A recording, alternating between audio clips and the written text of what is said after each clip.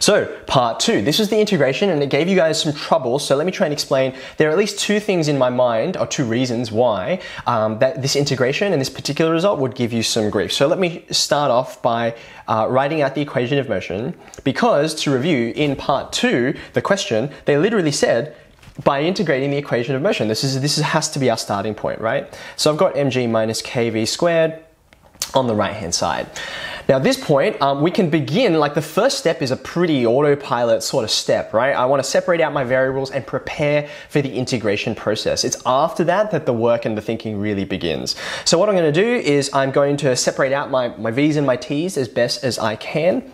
I've got the dv on the left hand side there already, and that's going to stay put, but you can see my v terms are over here on the right hand side, so I'm just going to divide through by that mg minus kv squared, like so.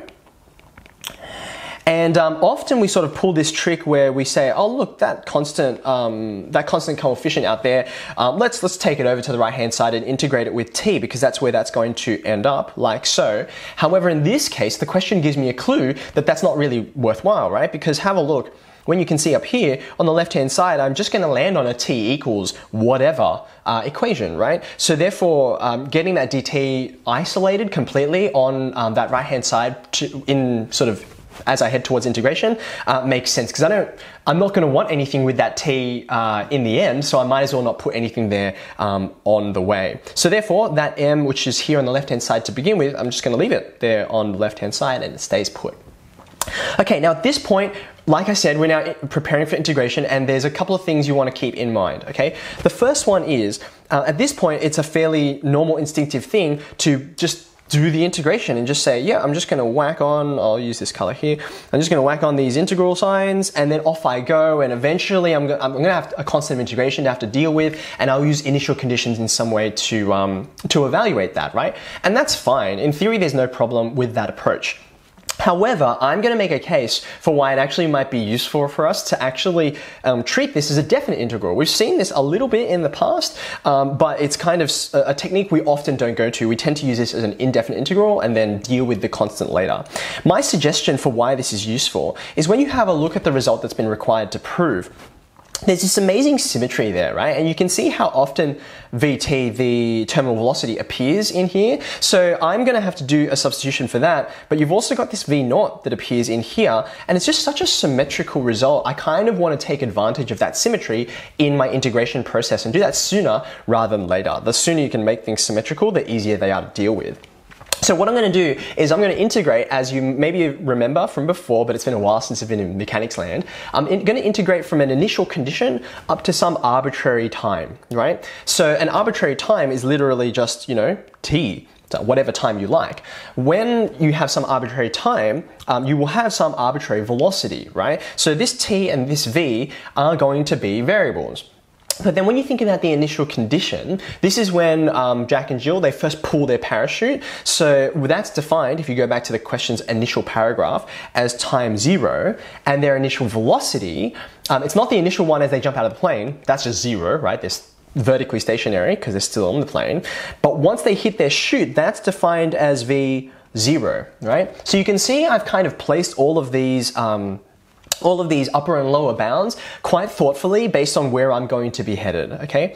Now, I said that I need to think carefully about this result I'm required to prove, and this is probably where the obstacles were for some of you. I've dealt with the fact that these v0s appear. They're going to come into my definite integral once I evaluate the upper and lower bounds.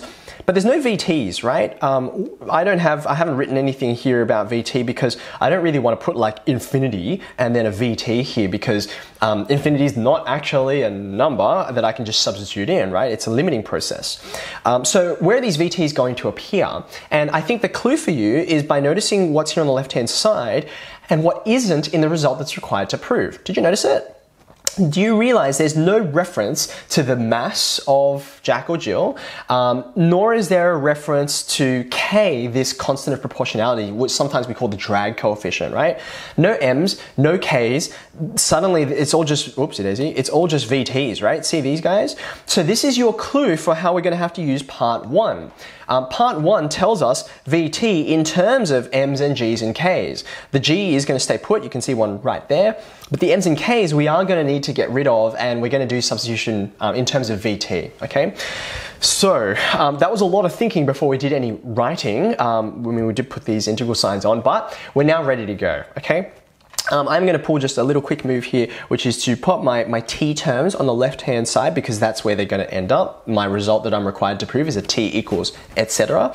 So I'm going to go, here's the upper bound and here's the lower bound. So there's the whole original right-hand side completely integrated. What do I get on the other side with all my m's and v's and that kind of thing, okay? What I'm going to do is a couple of steps before I actually perform the integration here, right? I'm going to have this m, which is a constant coefficient, out the front, and then I've got my integral from v0 to v of 1 over mg minus kv squared. Okay, now just pause on this for a moment and think about how can you deal with this, right? What is going to be a tool that you can use? We've dealt with quadratic denominators before. What is going to be the most helpful way to get out of this? And again, if it's not immediately apparent to you, the question gives you some clues, right? That result that's required to prove, it's a log, right? I mean, you have to see through all of this other pronumeral stuff in there, but it's log of some stuff. And then when you notice in here, you've got this product and this denominator here, product in the numerator and a product in the denominator, I should say.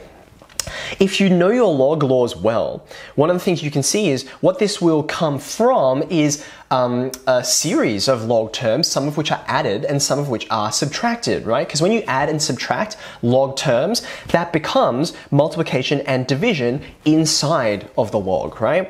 So that should be the clue to you that, well, what's going to give you a bunch of different log terms that you can separately, will come out of the integration and you can separately put together? And the answer is, this is going to be a bunch of partial fractions. Do you see that? You're not, I mean, you could try and complete the square down here. You could try and treat this as like, ooh, is this one of these like inverse trig integrals because I've got a quadratic in the denominator? And the answer is that log term in the result you're required to prove should signal to you that I'm going to need to separate this out into a pair of different fractions that will then become logs, excuse me, after I integrate, okay? So, like I said, there's a fair bit of questioning here, and I think this is probably why some of you had trouble with this integral. Just before I get there, to make this even clearer, right? You can see I've got these m's and g's flying around, which I still haven't, m's and k's flying around that I haven't gotten rid of, right? So how do I deal with this? Well, what I'm going to do is noticing if I go back up here, right? Can you see this line? I'm going to highlight it like so. This line right here. I can use this anytime I can see m's and k's. I can use that to get rid of vt squared, right? Or I use that to put in vt squared, I should say. So a couple of ways I can say that is, well, let's first call this equation 1. You can see if I just have an m and a k by itself, what that tells me is that m over k is going to be vt squared all divided by g. Can you see I just divided both sides by g on that equation? So therefore I'm going to call this equation here 1a, and you can use both 1 and 1a to do a substitution on this integral so that you get the vt's appearing that you're supposed to get in your result that you're required to prove, okay? Let's divide through by k, for example, because you can see I've got this m on k hanging out the front, which I can do a substitution of. But if I put that m on k out the front, what's that going to leave me with on the inside? Well, I'll just leave that numerator alone. You can see the k is going to come out of here just fine, so that will leave me with a minus v squared. But then here, it's going to become mg on k. Usually we try and avoid fractions inside fractions, but this one's going to work for us because I know what mg on k is equal to from equation 1, right? So this one here is going to be, I'll highlight that, that's going to be equation 1 that I'll use to substitute, and this one will be equation 1a. If I just sort of scroll up, hopefully you can see them both there, right? So there's the m on k, there's the mg on k, which I can do here. So let's do the substitution and there will be no more m's and k's to worry about, right? What do I get out the front? This is the vt squared on g that I was mentioning. And then inside I'm going to have, I've still got these boundaries here which I haven't dealt with yet.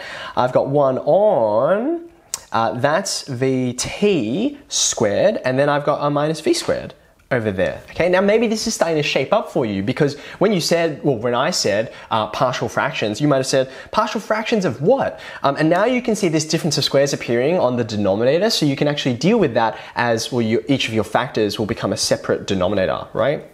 So just to make that a bit clearer, you can see I'm going to write the same constant coefficient out the front, but I'll write that factorization just to make it a little clearer what I'm doing. So here come the difference of squares. Vt minus v and Vt plus v.